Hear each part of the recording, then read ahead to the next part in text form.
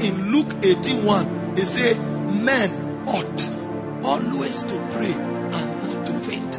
So if you are a man, one of the things that make you a man before God is that you are praying.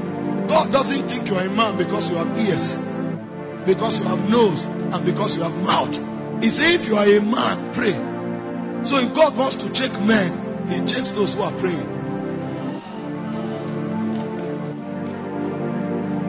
He said, man shall not live by bread alone, but by every word that proceeds from the mouth of God. So if God wants to check who is a man, he's checking the man doing business with the word. You can be in the garage. Maybe they don't know who you are. One of the signatures that you are a man is that you are praying. So if you are not praying, we thank God for your life. Men ought always to pray and not to fail. So if you are not praying, probably you have been denatured, and the move of the Spirit cannot take place in your life. So I said the faith that enlarges our horizon prays. The reason you see a pastor in one location for 3 years and then he's in a tiny place and he says he's trusting God and he's not expanding is because he's not praying. He can preach about prayer, but what enlarges his horizon is when he prays. We are not powerful because we preach prayer. We are powerful because we pray. The reason you see that politician and then he's there, the more he finished being a counselor and he just remained there, is because he doesn't know how to fraternize with spirits. There is something you must always do with the spirit to provoke promotion, and one of it is prayer. The reason the business will not enlarge is because he's not praying. Somebody just goes, sees a native doctor, comes and pours water around your shop, and then he creates a boundary around that shop for 20 years, and then the guy thinks that's where his possibilities end. No, I told us yesterday that your possibility is as vast as God himself, because faith can do what God does. So there is no limitation on the life of any man except the limitations he put on himself.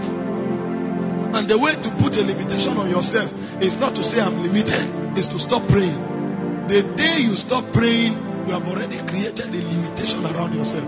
Men ought always to pray and not to faint. The day you stop praying, you have put a limitation around your ministry. You have put a limitation around your family. You have put a limitation around your business. You'll find 3, 4 sisters in one house. Nobody's getting married. Why is it so? There is an embargo, and there is no man of prayer that will rise and say, no, I break this embargo. All of you get married, and then you see that limitation stopping the potentials of that family because nobody wants to pray. The greatest limitation that a man will give to himself is the one he creates by his prayerlessness. Because the moment you begin to pray, the Holy Ghost begins to move. And if the Holy Ghost begins to move, anything is possible. You were blessed by the message you just listened to and wish to make Jesus your Lord and personal Savior. Kindly repeat this prayer after me. Dear Heavenly Father, I believe in your Son, Jesus Christ, and that He died for my sins and was raised from the dead for my justification. I therefore confess with my mouth that Jesus is the Lord of my life. I receive eternal life into my spirit. I am born again. Thank you, Father, in Jesus' name.